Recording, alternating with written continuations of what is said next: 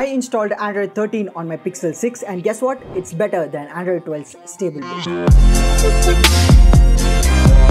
Hey guys, how's it going? I'm your host Arnav and you are watching Tech Arena. So Android 13's beta 4.1 is the latest Android 13 beta build for the Pixel devices. I've installed it on my Pixel 6 and I've been using it as my daily driver, and this is something that I won't recommend you guys to do because again, there are some things that may go wrong when it comes to app support and all those stuff. So if you want to install the Android 13 beta build, you can do that. There's a link in the description below, but on your own risk. After installing Android 13 on my phone, I've been really liking many features that Android 13 actually offers. I do agree that this is not the final build. It has a lot of bugs and issues to be fixed, but guess what? It is actually better than what Android 12 is right now. So let's start with talking about things that I really like about Android 13.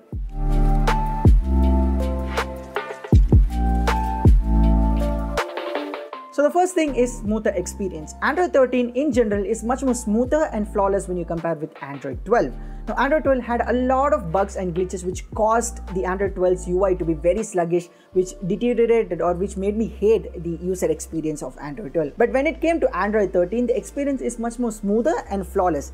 The animations, the way it responds to whatever we touch is actually great on Android 13. So yes, in terms of the experience, it is very smooth and flawless. And again, this is just the final beta build of Android 13. It's not even the stable, but I'm going as far as comparing this with the stable version of Android 12. So you can understand how well the Android 13 has been polished till now. So yes, there are bugs and glitches on Android 13. I'm not saying that it's a software with zero bugs. It is way more better than the stable build of Android 13, which has a way more bugs. The second one is the media player on Android 13. Now, when I saw it in videos online, I actually didn't like it. But when I saw it in action on my phone after installing the Android 13 beta, I really loved it. The way the trackline animation is made on Android 13 is so good when it's in action. And not only that, the way the widget has the color of the song's album art makes it look really sick, especially on the lock screen of Android 13. I do agree that the lock screen of iOS 16 is way more better, but hey, this is something that you need to look for that makes your phone very pretty to look. Now, when I talk about the media player, I don't know how it will turn out on smartphones manufactured by companies like Samsung, Oppo or Vivo because they have their own custom Android skins. But when it comes to smartphones that have near stock experience like phones from Google or phones from nothing, this media player is something which you guys should really wait for because it looks really sick. It makes your phone look really great. Now the third thing which I like about Android 13 is it improves the fingerprint recognition. Now this is not an Android 13 exclusive or a feature, but the reason why I am talking about this is because the way the fingerprint scanner on the Pixel 6 lineup devices, whether it's 6, 6 Pro or the 6A, it's been really messed up by Google. I expected that the Pixel 6A will come with a better fingerprint scanner just because they have changed the fingerprint scanner on the 6A, but it turned out to be worse than the Pixel 6 and 6 Pro. When I compare the fingerprint recognition of my phone in Android 13 and Android 12, I felt that Android 13 has improved a lot in terms of the fingerprint recognition. It's much more faster and much more cleaner. The animation also looks sick when you unlock the phone with your fingerprint. So these are some things that I liked about the Pixel 6 Android 13 experience. Yes, I do agree that there are still bugs and glitches to be fixed on Android 13.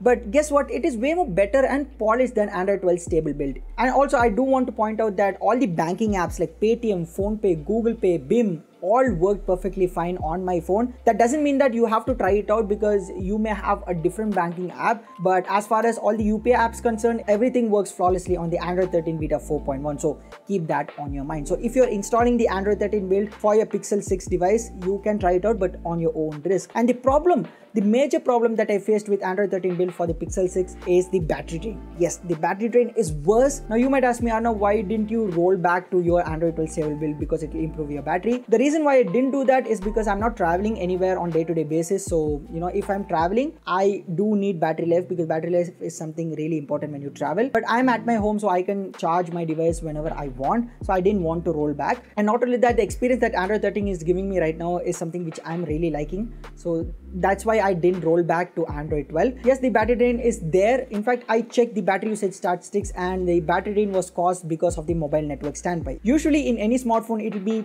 just less than 5%, but I noticed in the Pixel 6 device which I have in my hand, it's 40%. Yes, it's consuming 40% of my battery, which is something that you never ever expect out of a smartphone. And if you ask me whether it is improving my network reception even after consuming 40% of my battery, no. it doesn't improve my network. So if you don't know, my phone has a manufacturing defect of losing signals here and there, and it doesn't improve it in any way.